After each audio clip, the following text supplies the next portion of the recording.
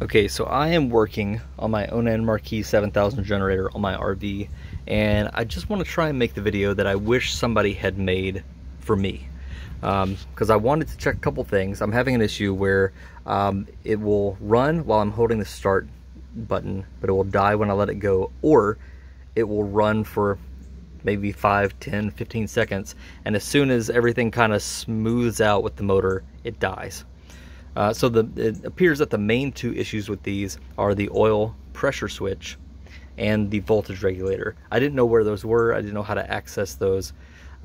So let's look into that. So first off, the oil pressure switch, you got to take this front cover off. I assumed that I could just take these 7 bolts out and pop that cover out, but that wasn't the case. So you've got those 7, but then you also have to take this top cover loose. So there's 2 more up top.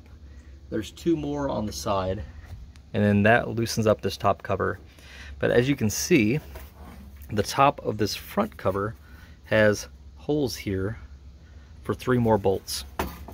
So once you pop this up, right on top of the motor or engine, there are 2 half-inch bolts, and then there is 1 more 3/8 bolt on the side.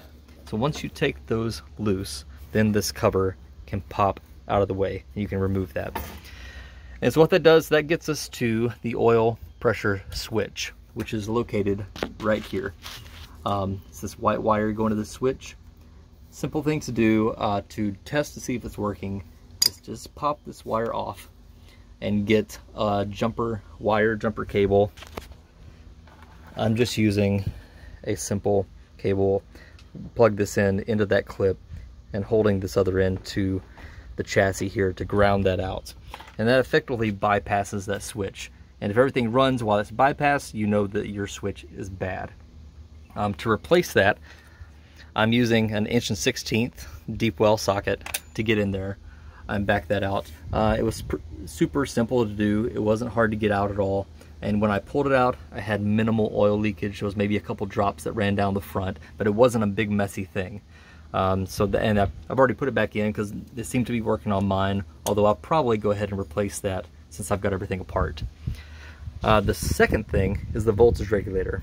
Now, I did finally find a video from Flight Systems, who make a replacement, that showed the location of this. And the simplest way to get this out, when you take this cover off, obviously you're going to take the positive wires loose from there. We'll get this cover off. You've got all these connections and stuff in here, and there's a bunch of wires pushed up in this little groove. So this connection is our voltage regulator. I've already kind of undone it a little bit just so I could pull it out. And then on the side where it's mounted, you have 2 screws. You've got, and they're both T30 Torx screws. And this one's easy to get to. I can get my impact in there, no problem, and get that loose. But the bottom one, not so much, because there is a hole here on the frame for access, but because the way it's mounted in the RV, it's blocked and you can't use it. So I was able to come up underneath with a 3/8 wrench and undo it from there. Because on mine, I'm assuming they're all this way, but mine on the bottom had this 3/8 hex head. It's still a T30 on the face of it, but was able to do it like that and get that loose. And it turned out mine is in fairly rough shape, and so I've done a little bit of testing, and I think that's the case. All the epoxy has started dripping out and making a mess inside here. So I'm going to replace that, and hopefully that will be it. But anyway, I hope this video is helpful to somebody, and again, this is a video I wish somebody had made for me. So thanks for watching, and share this with others if you find it helpful.